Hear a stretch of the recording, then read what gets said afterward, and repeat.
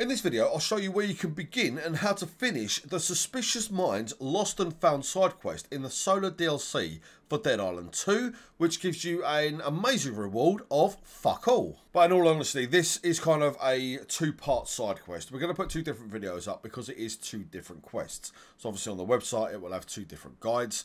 We just need to make sure that we link everything in. But the first Suspicious Minds basically sets you up to then start Suspicious Minds B-side. You're going to be able to find a link for that down below the like button, probably in about an hour if you're watching this as soon as it's gone live. If you're a day or two later than when I've published it, it will already be down there. Now, you need to do a lot of work in order to get a pretty crap gun. It's essentially, you're working towards a caustic nail gun, which in itself is not too bad. But considering the hell you have to go through to get the thing, it's basically a gauntlet that you have to run through traps rather than enemies. Now, given how Dead Island 2 functions, the traps can be an incredible pain in the arse to actually navigate through. So once you're all set and ready, go to the backstage, go into the door where the workbench is and collect the "We've been watching you" note next to the workbench, and then get yourself over to the Eco Lounge, where you need to make your way through a series of traps leading you through to the bar area. Essentially, there's a few barrels in there. What you're trying to do is blow them up whilst not dying. That will then burn out the room. Once that's burnt out, you can go in and loot a chest which contains nothing.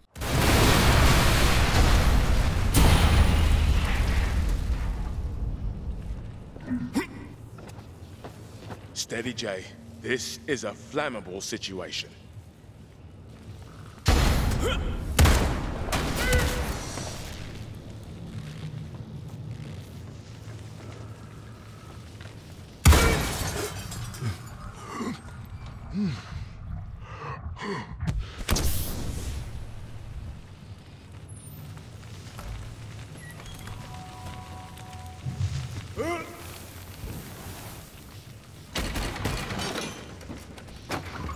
What? And I do mean, what? How many people are in on this?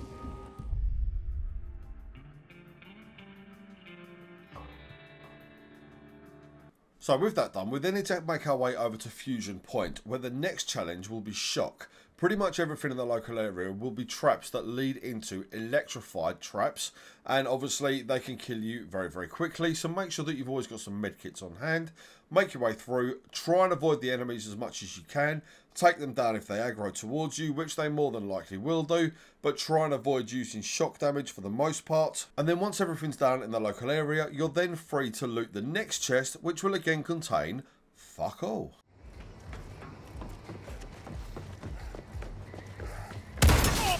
Traps. I'm on the right track.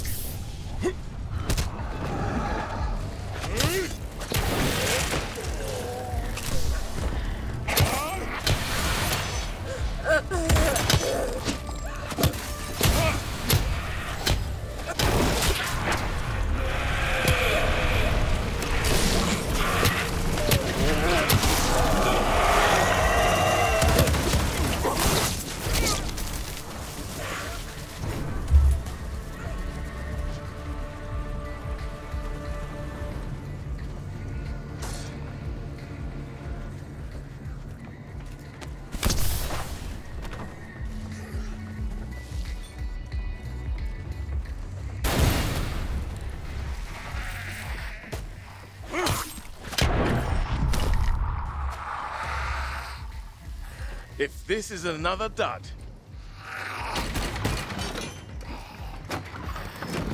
Someone's got an issue with someone else, and they got an issue with me. But why?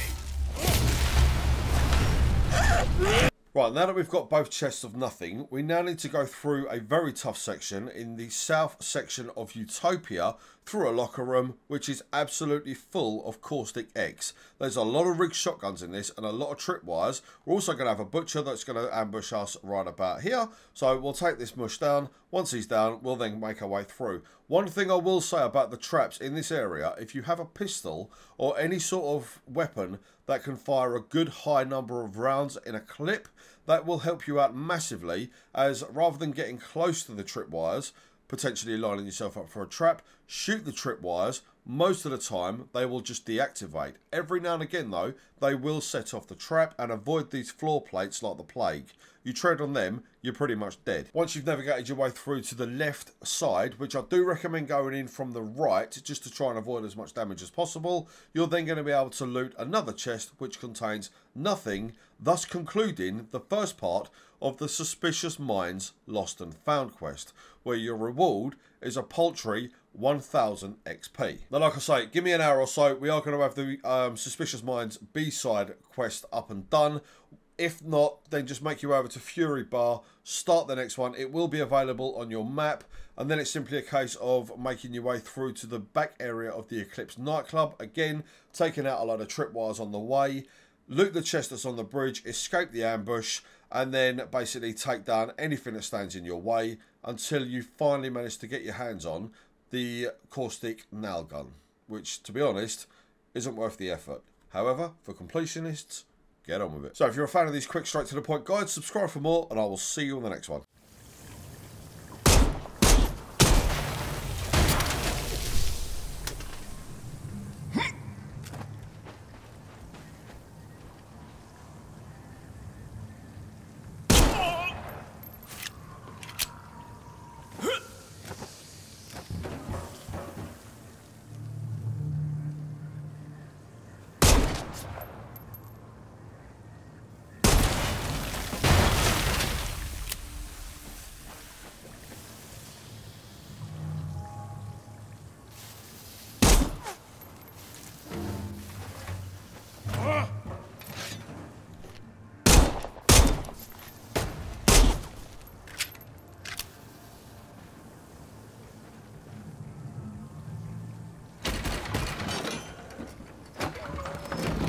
This one's a tricky fucker, but I'm hooked.